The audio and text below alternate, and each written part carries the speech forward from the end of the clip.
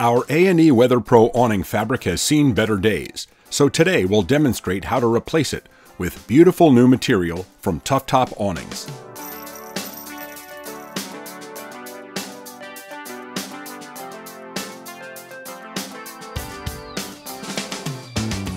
We're here in Vancouver, Washington with Ray and Tyler and their crew at Tough Top Awnings.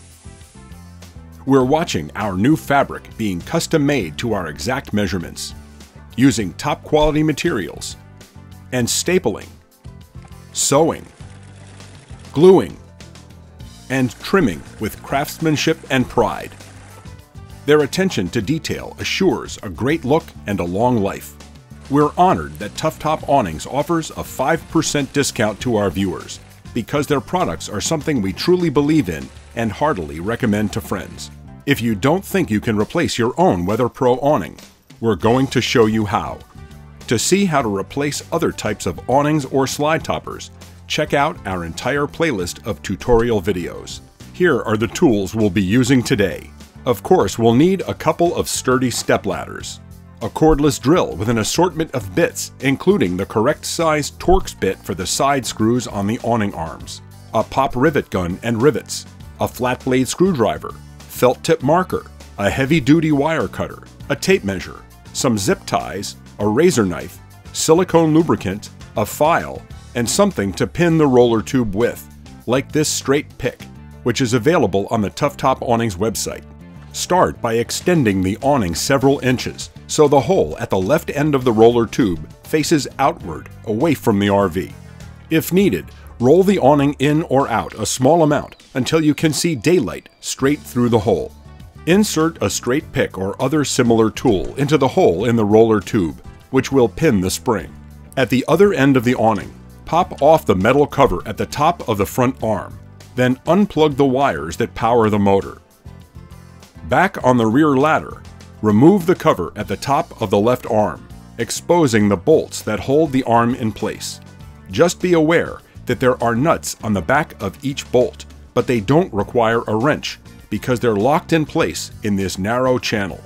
So you can just remove both bolts and retrieve the two nuts from behind the bracket. Now remove the 4 screws that hold the bracket in place. 2 screws on each side. This is where you'll need that Torx bit. Then lift the bracket out and set it aside. Push the left arm against the RV and secure it with a zip tie. Then add another zip tie just below the first. Now remove the bolt that holds the roller tube to the awning arm. While we're still on the rear ladder, we can remove the screw that holds the fabric in place on the side of the RV. Move to the front ladder. Remove the bolt cover and replicate the same steps you've already done on the left arm. Remove the 2 bolts and retrieve the nuts. Remove the 4 screws.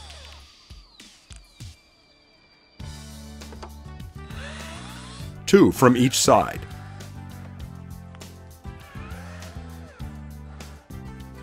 Lift out the bracket. Secure the arm to the side of the RV with 2 zip ties. Remove the bolt that secures the roller tube to the awning arm, and remove the screw that secures the fabric in place on the side of the RV. With 1 person on each ladder, lift both ends of the roller tube out of the arms and begin unrolling the fabric down the side of the RV.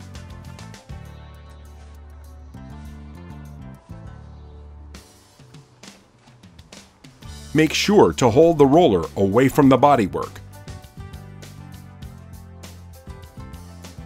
and protect the paint job from scratching as needed.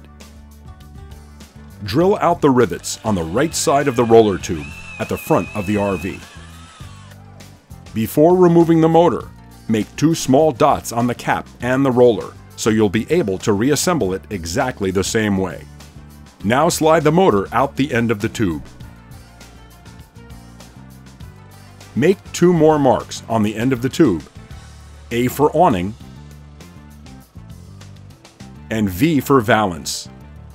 That way you'll know which track is for the awning and which is for the decorative valance, making reassembly a snap. The marks will be covered by the end caps when you're done, so they won't be visible.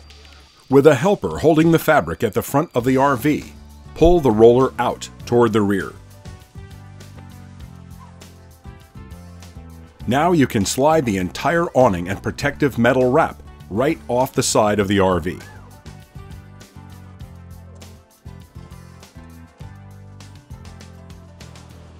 If you're working on a hard surface, like we are today, place the metal wrap facing upward to protect it from getting scratched.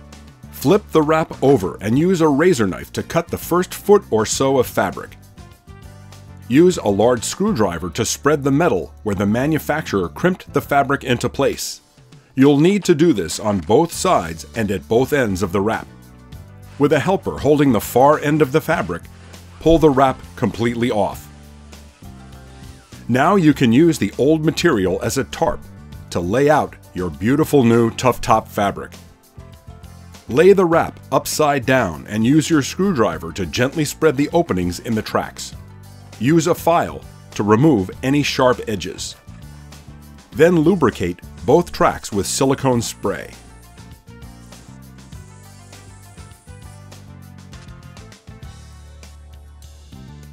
Start the beads onto the end of the wrap and carefully slide the fabric all the way onto it. Once it's all the way on, check to be sure it's perfectly centered. Flip the wrap upside down again and use your wire cutter to recrimp both ends of both tracks. Lubricate the track on the RV. And now it's time to install the new awning.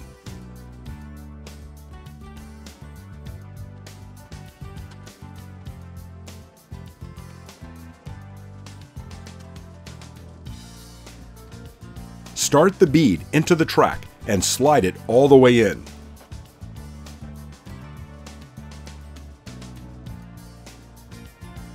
Then center it between the two awning arms.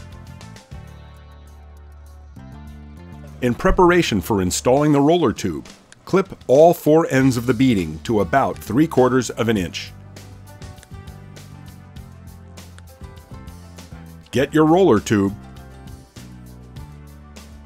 and start the beading into the end of the awning at the rear of the RV. Remember to put the bead on the awning side in the track marked A, and the bead on the valance side into the track marked V. Slide the tube all the way in until it comes out the other side. Insert the motor into the front end, making sure to align the two dots you made earlier. Use your pop rivet gun to install new rivets in all three holes, securing the motor to the end of the roller tube. Now check both ends to be sure the fabric is centered between the end caps. With one person at each end, begin rolling the awning up onto the roller tube, climbing the ladders as you go. Place both ends of the tube back into the tops of the arms. Install the screw that holds the front of the roller to the front arm, and remove the two zip ties.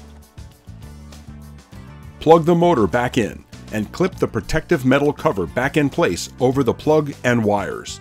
Drop the bracket back into the top of the front awning arm, and replace the 4 screws, 2 on each side of the arm.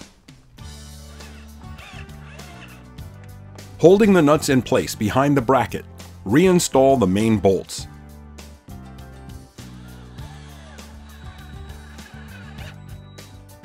Again, you can see the channel on the back that holds the nuts in place, enabling you to tighten the bolts without a wrench.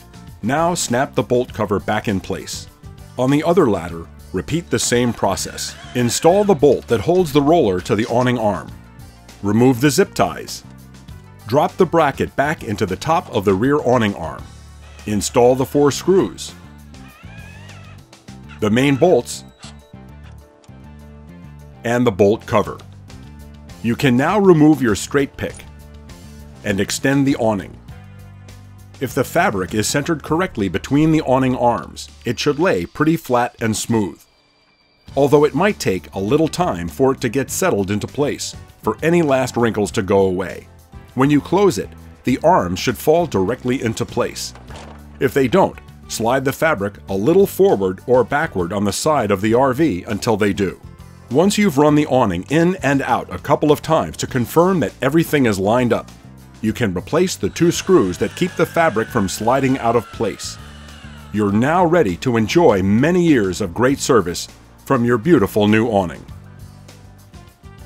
A mattress exactly that size so it will fit perfectly. Now they compress and roll the mattress for shipping purposes so that it can be shipped FedEx. We are going to take the wrapping off here and let the mattress expand back to its original size. We can't wait to check it out. Now you also may recall, if you've seen our video about dealing with sheets that are slightly too big for RV mattresses, we use a pair of suspenders underneath the mattress to hold the sheet tightly in place.